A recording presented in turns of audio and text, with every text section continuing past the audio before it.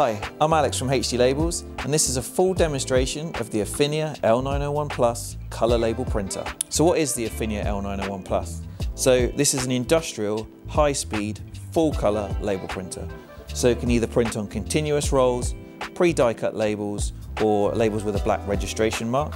So it has a max material width of 220mm wide, but a print width of 216mm wide. So the print technology it uses is Memjet, so that's why it's high speed. There's no print heads moving left or right. Another name for Memjet technology is waterfall technology, because the material or the print just spools out the front of the printer. So we've got 5 ink cartridges. So we have 2 black, cyan, yellow and magenta. So each cartridge holds 250ml of ink.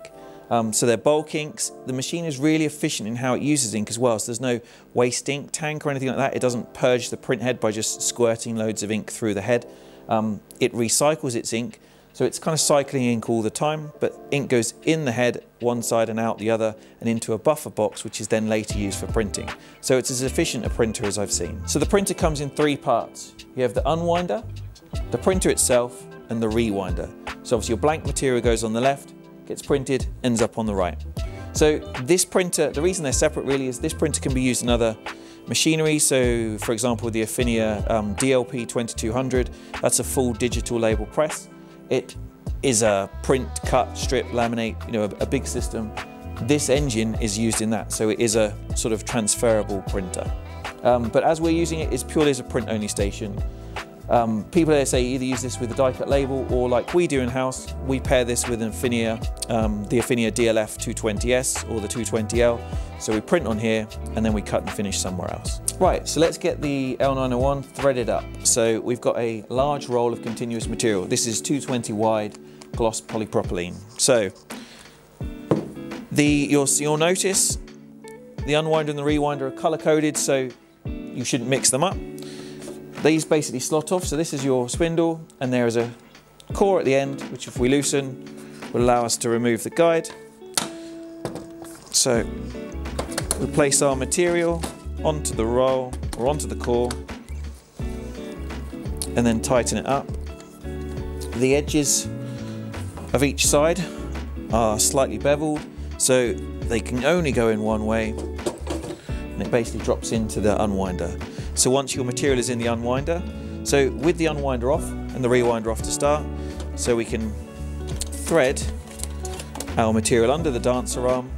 There's a adjustable guide on both the input and the output with a thumb screw.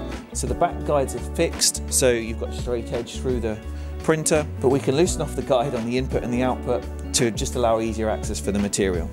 So we feed our material up to the entrance of the printer and then down the clamp, move our guide into position and then turn on the unwinder.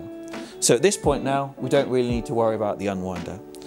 So on the machine itself we can choose menu and then paper path, and if we want we can just slowly feed some material into the machine. So you will see this working its way through the machine. What we're looking to do is get some material out the other side.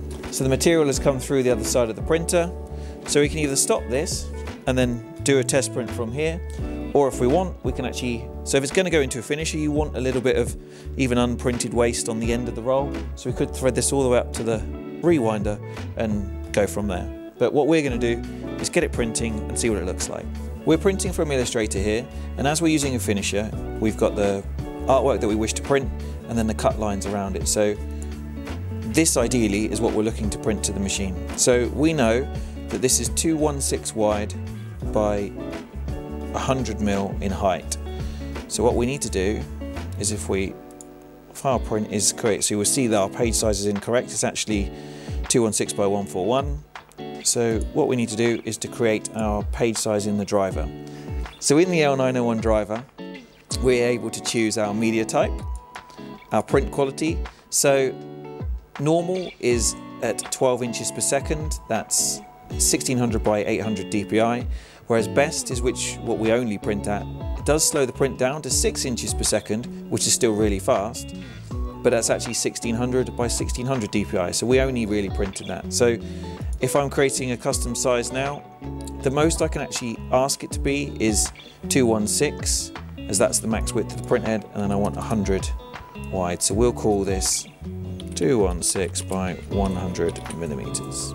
So if I save that,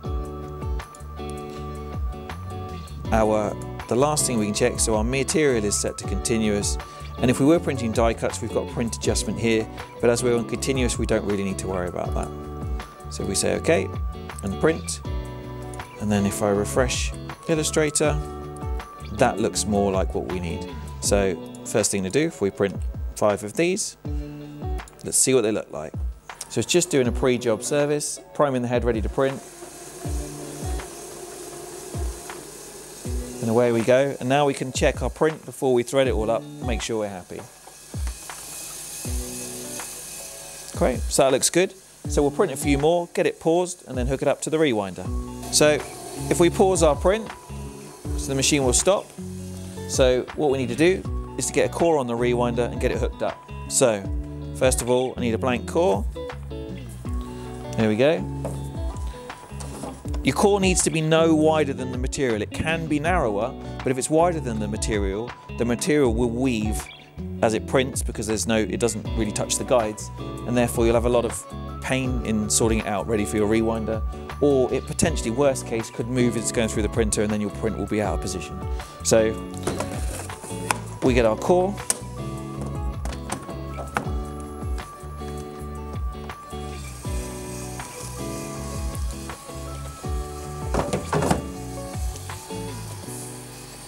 Then let's see if we've got enough material to thread through. So on the rewinder, there is a thread path. So it is important you make sure you put your material through the rewinder correctly. So we'll go under the first roll. It's basically over, under throughout the machine. So under the first roll, over, under, and then we'll just make sure we take up the tension and that the material looks straight, and up to the main core. So just happy it's all lined up straight, and then with some tape, so I've got a little tape dispenser here, just going to attach this to the core.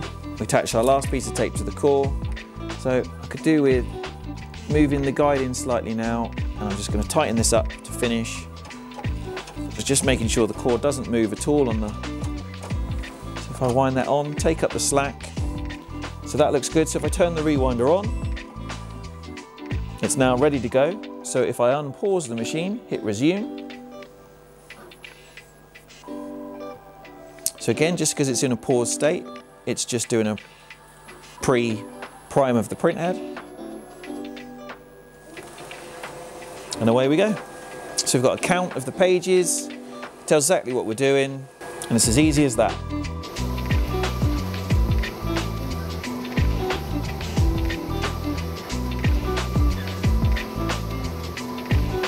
So for more information, maybe a full demonstration, or to see your artwork printing on the L901, please feel free to give us a call at HC Labels. Thanks for watching.